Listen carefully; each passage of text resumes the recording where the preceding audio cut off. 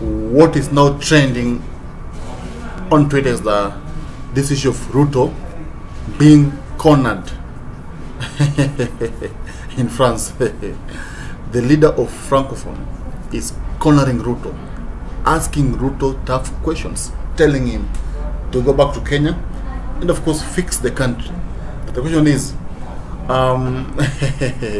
this should be a reprieve, to Azimio leaders, Azimio people. Now, folks, before we go on, let this time by saying hi to you. Now, of course, subscribe. We meet here always, and if you're new, take your time and be following the channel. Of course, here we have nice contents. Now, the big question is, what is really happening in Kenya? Because it's like everything is going against the president. Even people from other countries acknowledge the fact that Raila is complaining.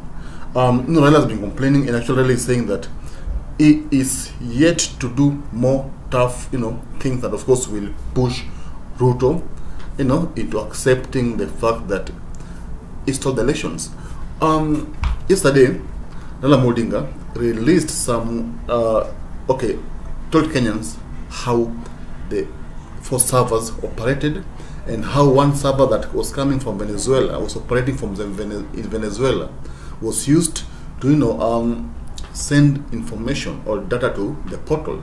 And they say that this data, this information, the votes that were being sent to the portal were not the accurate ones. Now, Francophone, the leader of Francophone was asking Ruto to stop, pretending, and the person who is supposed to be the president is now complaining in Kenya. This is a video that is trending in Twitter. Actually, Mutai Ngunyi, posted the video. Mutai Ngunyi, the analyst, has just posted the video on Twitter, and people are like, is the video real? Yeah, do you think the video is real? Because of course we are seeing Ruto, we are seeing the person is talking there, and Ruto listening, desperately. He's being told to, to let Raila Odinga rule the nation. He's being told to fix the country. Yeah, on I'm live, no hakuna feature wewe enda fix your country. Wacha maneno, yeah. Mwenye anafaa kuwa president ana complain Kenya. Hapo wewe uko hapa unatudanganya ni president. I saw the video on TikTok, and I thought that maybe this someone was just used a voice, and I thought it was fake, to be honest. But when I saw it on Twitter, I was like, okay, is this video real? Yeah, is this Ruto being told these things? Yeah, being told how he rigged the elections. It seems that the world is has not accepted the fact that Ruto is the president. The world did not believe that Raila could lose to someone like Ruto, because people believe that Raila is mighty in Kenya and is undisputed when it comes to presidential race. But the world is like, how comes Ruto, someone from nowhere, someone who has never even made any attempt, become the president? Yeah, that's the insinuation, because the person addressing Ruto is like, you really saw the victory, yeah?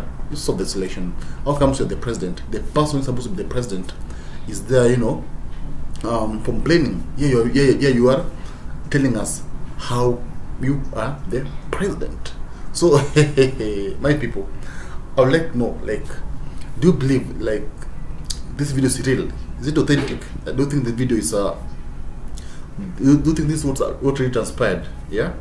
I would like to tell me, because it's trending on Twitter, and I'm telling you saying that it is disrespectful for a Francophone leader to somea our president just like that, with no proof that he stole the elections. Vitu zinakuwa moto i Kenya, yani vitu zinakuwa moto i Kenya. We are yet to witness more thing. Of course, subscribe, guys. We meet next time. And of course, if you like the video, comment, share it so that it reaches so many people. Thank you for watching. See you soon.